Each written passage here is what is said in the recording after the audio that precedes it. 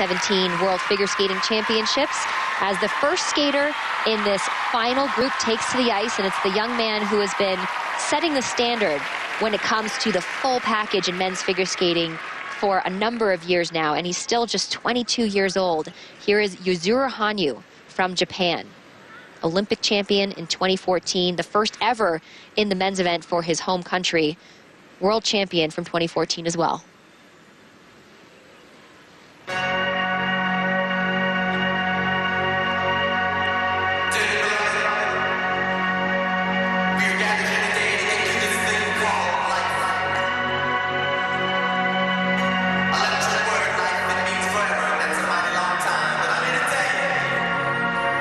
Yuzuru is up to the ante in this short program, adding a quadruple loop. And just done with ease.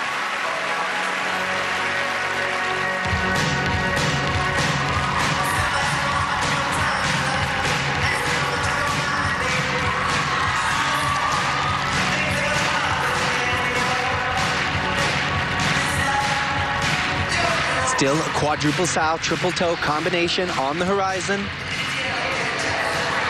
Bites to the outside, puts the foot down in between the quad sow and the double toe. That'll come off the grade of execution.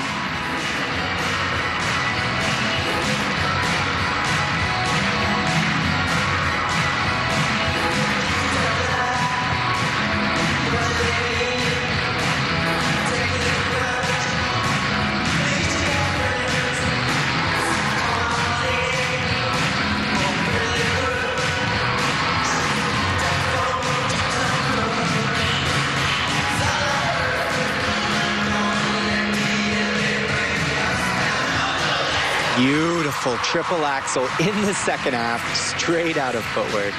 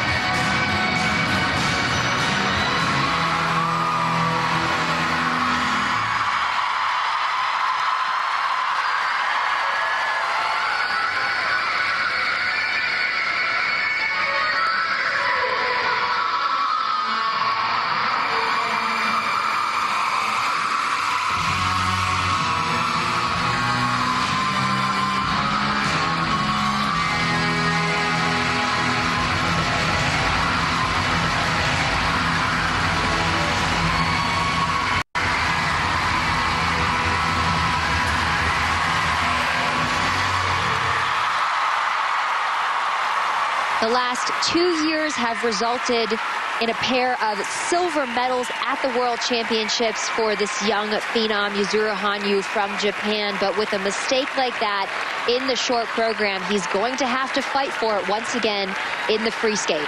And what's so important to note is that the mistake on the quadruple sow didn't seem like a big deal, but because he put the foot down and then reached back and did the double toe, that becomes an invalid element, and that's a 1-point deduction, a mandatory -3. So an element that usually gets around 13 or 14 points, he's looking at about 6 or 7 points on the score sheet from that element.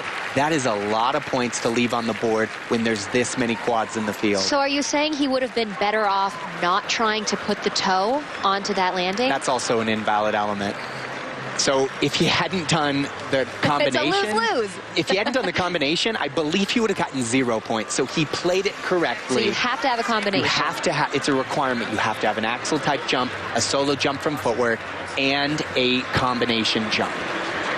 So with only the axle jump remaining after the quad sow combination, he had no other choice than to fight to put that on. But unfortunately, because he lunged out of it and the side of the boot went down, that cost him a lot of points. You don't want to say it, but he may as well have fallen for all it did. Well, this opening quad loop was gorgeous, Just however. beautiful. And you have to think, when you're adding to the arsenal, you get through the hard part, you think things are in the clear. Quad Sao, a very easy jump for Yuzuru. He puts the foot down, and it costs him a ton of points. It wasn't a major break in the program. That is the benefit for him fighting to stay up, because you're not going to see it get knocked off on the program component scores. But still, when we've seen two men do quadruple Lutz combinations, those scores are huge. Yuzuru has some points to play with because of his quality on the other elements, but he definitely gave back more than he wanted to today. Jin Boyang from China and Nathan Chen from the United States both completing a quadruple Lutz triple toe.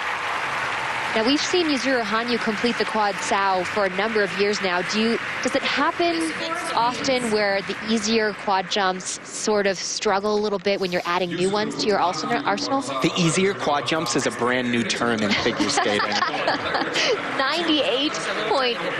98.39. You see there his longtime coach, Brian Orser, saying it's still very close. They're questioning that deduction, which you explained, Ryan. I'm sure they'll take a look at the protocol after the fact and figure out exactly what that was for. But it puts Yuzuru Hanyu currently in second place.